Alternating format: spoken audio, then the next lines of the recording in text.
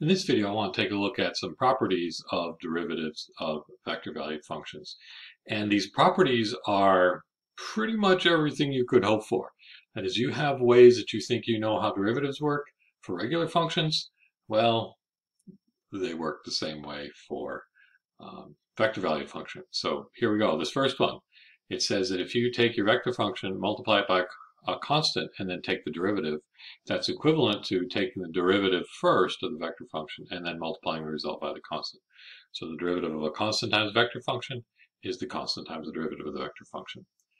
This is the scalar multiple rule. Sometimes it's called the homogeneity property. This next one, either take it with just the plus signs or take it with the minus signs. Let's think about the plus signs. The derivative of the sum of two vector functions is the sum of the two derivatives of the vector functions. So you can either add the functions first and then take the derivative, or you can take the derivatives first and then add the results. Likewise with minus signs in there, if you subtract the two vector functions and then take the derivative, that's equivalent to taking the derivatives first and subtracting the results. They call that the sum of difference. This is also sometimes called the additivity property. And if you have the homogeneity property and the additivity property, then this is what we would call a linear operator. Those of you who've had some linear algebra might recognize that term. Those of you who haven't had linear algebra, well, you'll see it when you get to linear algebra.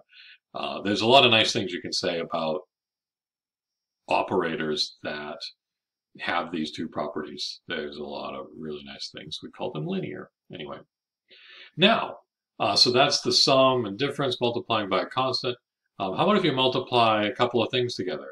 So if you multiply a vector function times a scalar function, okay, so for each value of t, f of t is just giving you a number, but each value of t, u is giving you a vector. So then that number times the vector, that's just scalar multiplication there. If you take the derivative of that, it turns out it's equivalent to, and boy, this looks just like a product rule, the derivative of f times the vector function u plus f times the derivative of the vector function u. Derivative of the first times the second plus the first times the derivative of the second. This is like a scalar product rule, right? Then you have a dot product. What if you have a vector function dotted with another vector function? How do you take the derivative of that? Well, it turns out that there is a product rule for dot products, and it looks just like a product rule. That it's the derivative of the first one dotted with the second plus the first dotted with the derivative of the second. Okay. Notice the dot product is commutative, so it doesn't matter what order you write these in. But the next one, you got to be real careful, because here's a derivative rule for cross products, which looks just like you'd hope it would. The derivative of the cross product of r and u is the derivative of r crossed with u plus r crossed with the derivative of u. Notice cross product is not commutative, so you got to keep things on the same side. The r was to the left, the u was to the right, so every time you see it here, r is to the left, u is to the right, r is to the left, u is to the right. So that's a product rule, but for cross products. What is this? IV, how's your Roman numerals? Must be number 6. This is a chain rule, right? So f of t is a real valued function. So t is a real value, you plug it in, you get a real value out of f, and then you plug that into r, and you get a vector out of that. So if you're taking the derivative of that composition of a vector valued function with a real valued function inside, then it looks just like you would expect. Take the derivative of the vector valued function, leaving the stuff inside alone, but then multiply by the derivative of what's inside. This looks just like the chain rule from before. I should point out here that I don't really like the way they write this, because they make it look like a dot product. This is not a dot product, because this is not a vector function. This should actually be written as f prime of t times r prime of f of t, right? That this is the vector function. R prime of whatever is a vector function, and then that's being multiplied by the scalar, right? So this is not a dot product. This thing, the scalars are usually written out in front. Okay, so be careful with that one. The way it's written is slightly misleading. And lastly, if you've got a vector function that when you dot it with itself equals a constant, then the dot product of the vector with its derivative is always equal to 0. It means they're orthogonal to each other. I think that one bears some looking at. Let's spend a moment and look at that. We are given that r of t dotted with r of t is a constant. And what I want to do now is I want to essentially implicitly differentiate. I'm going to take the derivative of the left-hand side with respect to t,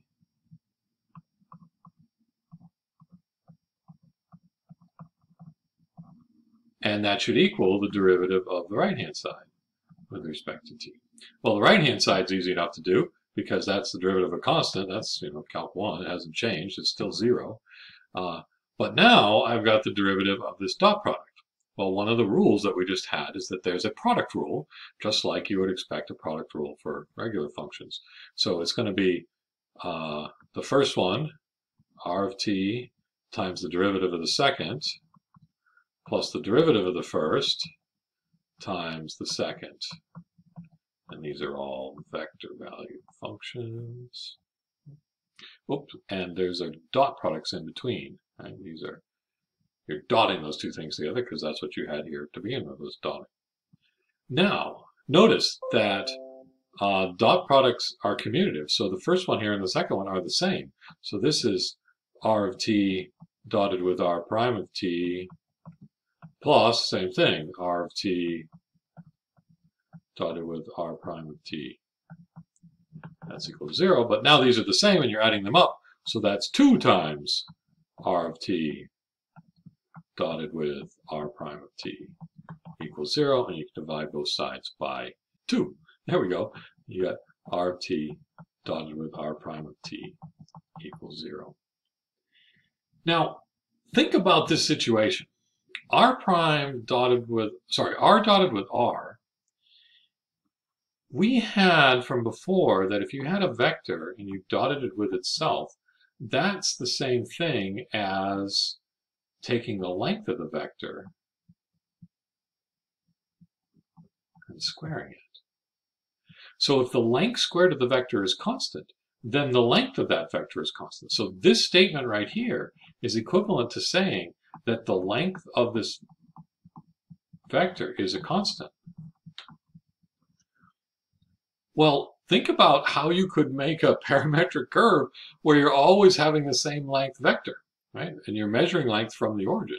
So once you know that one of the vectors is, say, this far away from the origin, then every other vector on that curve defined by r of t has got to be on the circle centered at the origin of whatever radius that is. So it might not be the whole circle, but it's always on the circle. And remember, too, that we saw that the derivative, whoops, what happened to my derivative here? This was r prime, that the derivative vector was always a tangent vector to the parametric curve.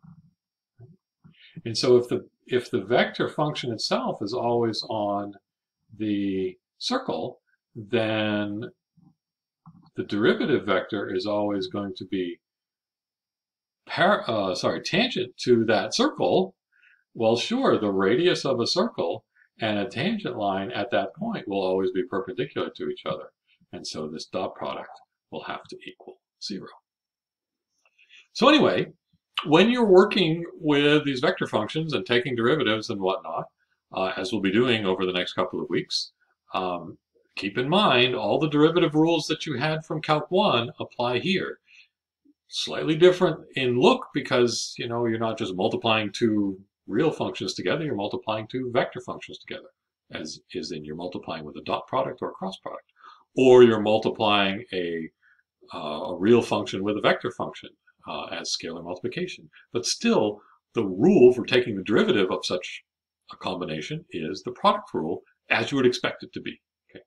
So all those rules, all those properties right here are just essentially saying you're going to work with these derivatives just as you would expect to do them from Calc 1. So anyway, you should try a bunch of these in the homework, and of course ask your questions in the discussions.